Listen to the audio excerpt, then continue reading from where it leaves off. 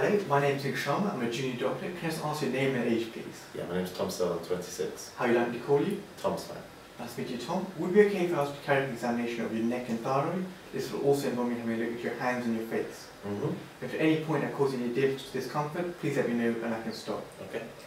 So I'm just going to comment on the patient, just looking for his clothing and seeing that there is no looseness to the clothing, there's no tightness to the clothing, and there's no inappropriate dress for the seasons.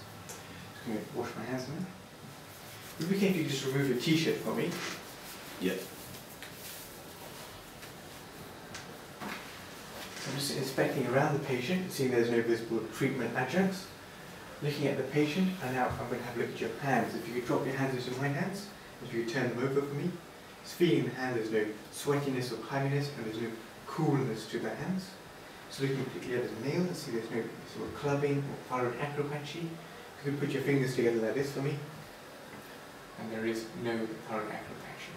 Thank you very much. If you could hold your hands out like this for me, and see that there is no visible tremor. If you could rest your hands by your side for me. So have a feel of the pulse.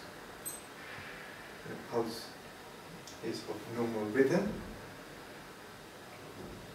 and of normal rate of 72 beats per minute. And now I'm just going to have a closer inspection of the neck. I'll comment and see that there will be no scars. If there was a lump, I'll comment on its location.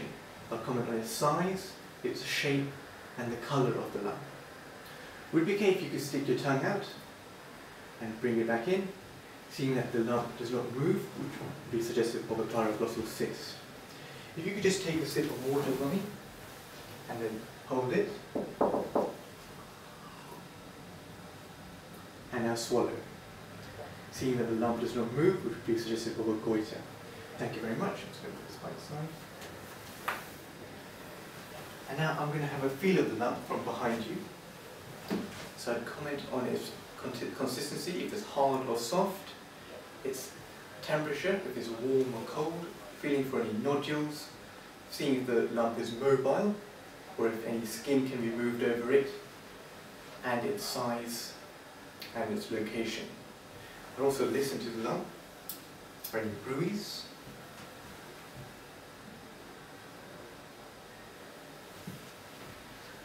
And I'd now like to ask you again to take a sip of water and hold, and now swallow. See if the lump moves again on swallowing. Thank you very much. Thank you. Going to feel for any lymph nodes in the submental, the subtonsillar, submandibular, preauricular, postauricular, suboccipital, postcervical, anterior cervical, infraclavicular and supraclavicular. And now I'm just going to look from the side of the patient, seeing there's no visible exophthalmos. If you can now follow my finger downwards, seeing there's no lid flank. If you could follow my finger and let me know if you feel any pain or blurred vision.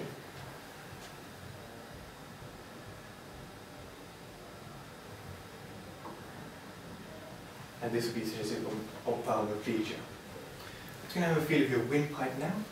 This might be a little bit uncomfortable. And the trachea is not deviated. I'm just going to tap on the chest. I think there's a retrosternal expansion. Just going to have a quick look at your shins. I'm just going to ask to move them upwards. Seeing the shins that there is no pretibial myxedema. Thank you very much. Thank you very much for letting me examine your thyroid and neck. Would you like to get back dressed? Thank you. Just going to wash my hands again. This will complete my thyroid examination. I would like to then do a full history. Thank you very much. Thank you.